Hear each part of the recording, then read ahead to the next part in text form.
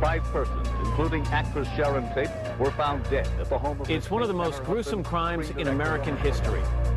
So much hate, so much blood. The murders of 7 in Los Angeles, including a beautiful actress and a wealthy heiress. There was this feeling all over LA that things had really gone bad suddenly. Charles Manson was the force behind the killings, but it was his mistresses who had blood on their hands. I felt absolutely nothing for her as she begged for her life and for the life of her baby. By midsummer, Manson begins evangelizing about an apocalyptic race war, which will be led by Black Americans. He supports his dark vision with an interpretation of the Beatles song called Helter Skelter. Manson thought that the Beatles were prophets and that they were speaking to him and other tuned-in people beneath the lyrics of their songs. So he told the members of his family, the Beatles want a violent revolution. That's what he said, that next summer there would be this big revolution and that the chosen people would live in a hole in the middle of the desert. Manson tells the women and other family members that they are the chosen people. He says it is up to them to start a civil war by committing high-profile murders that will be blamed on Black America. By early August, Charles Manson is ready to ignite the revolution. Saturday, August 9th, 1969. Patricia Krenwinkel and Susan Atkins are summoned by Manson. He tells them Helter Skelter is at hand. 20 miles away, in a house in Benedict Canyon, actress Sharon Tate is spending the evening with friends. Roman Polanski, the father of her unborn child, is in Europe shooting a film. Back at Spahn Ranch, Manson names Linda Kasabian designated driver and tells family member Tex Watson to lead the 3 women to 10050 Cielo Drive. And we drove to the house with instructions to kill everyone in the house. It's a house where Manson and Watson once visited producer Terry Melcher and his girlfriend Candace Bergen. Melcher doesn't live there anymore, but Manson doesn't know and doesn't care. The house is chosen because Watson knows the layout. It is close to 10 p.m. on a near moonless night when the killers reach the estate in Benedict Canyon. Tex Watson climbs a telephone pole in front of the house and cuts the wires. Then Watson, Susan Atkins, and Patricia Krenwinkel scale a wall in front of the house and enter the property.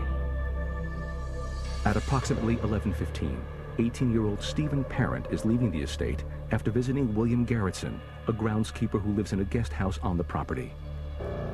Garrettson will be the only one left alive by evening's end. Parent isn't as lucky. Tex Watson approaches his car and executes him with 4 shots. Moments later, Atkins, Krenwinkel, and Watson enter the house. There, they encounter coffee heiress Abigail Folger, her lover Wojtek Frykowski, hairstylist Jay Sebring, and actress Sharon Tate. I remember when we first went in, one of the people said, "Who are you?" And Tex said, "I'm the devil, and I'm here to do the devil's business." The first person to die inside the house is Jay Sebring. When he refuses to obey Tex Watson's orders, he is shot, beaten, and stabbed. All I can remember seeing is people just scattering in different places and running in different places. Patricia Krenwinkel chases Abigail Folger onto the front lawn, and she stabs her over 20 times. Folger refuses to die. Watson finishes her off, plunging a knife into her stomach. Then, Susan Atkins targets Wojtek Frykowski. I had tied his hands with a towel and then was instructed to kill him. And he and I began to fight.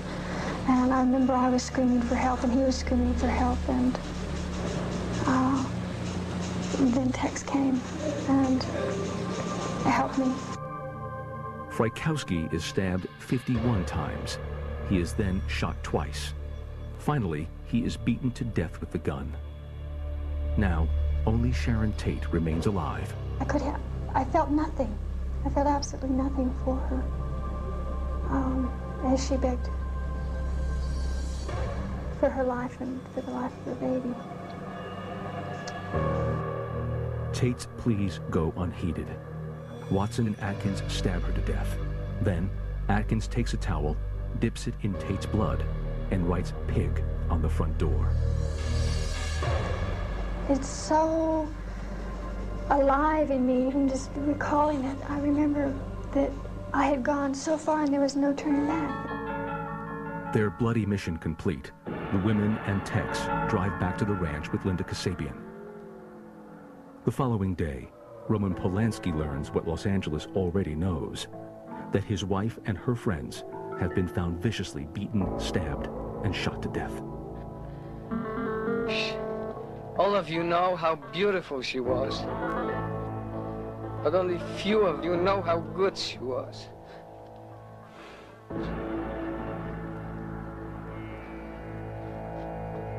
When word of the horrendous crimes hits the newsstands, fear spreads through the city, especially among the wealthy.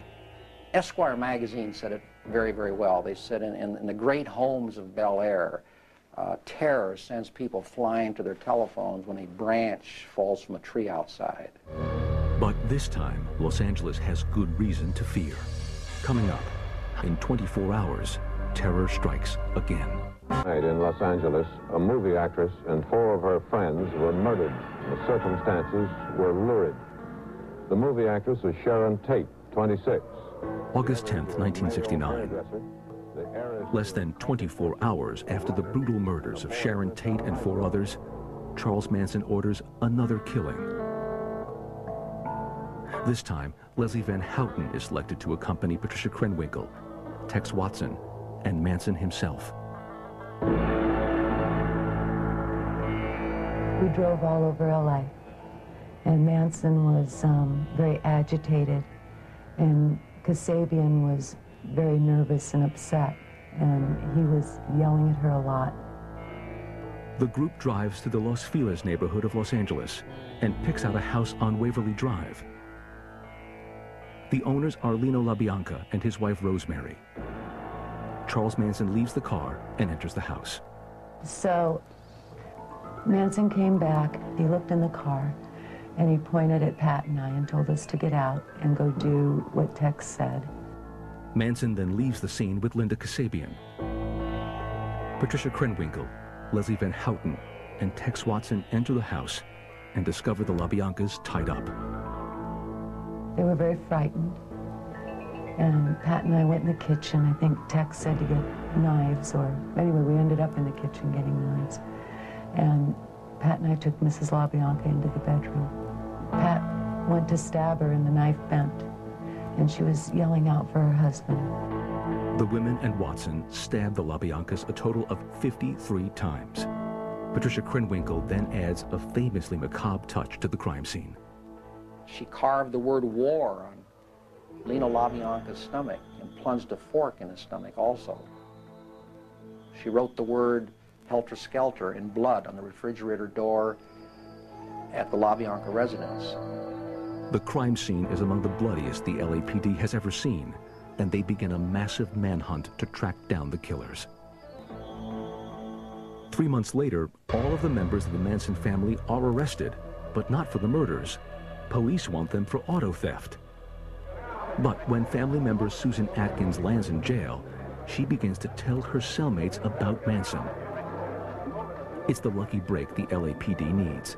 She told 2 co-inmates of hers that she was a member of a family, and the family was responsible for all these murders, the Tate LaBianca murders, that the police were still trying to solve. Susan Atkins' unwitting jailhouse confession leads to the arrests of Patricia Krenwinkel, Leslie Van Houten, Linda Kasabian, Tex Watson, and Charles Manson. On December 1st, 1969, they are all charged with murder. Los Angeles District Attorney Vincent Bugliosi is assigned to prosecute the case. Well, you have to. The name Charles Manson will always be associated with mass murder, but the names of Patricia Krenwinkel, Leslie Van Houten, Susan Atkins, and Squeaky Fromm will also be remembered. They were teenage girls looking for the same thing when they met Charles Manson: love, comfort, attention. Instead, they found themselves with blood on their hands, which can never be washed away. Whether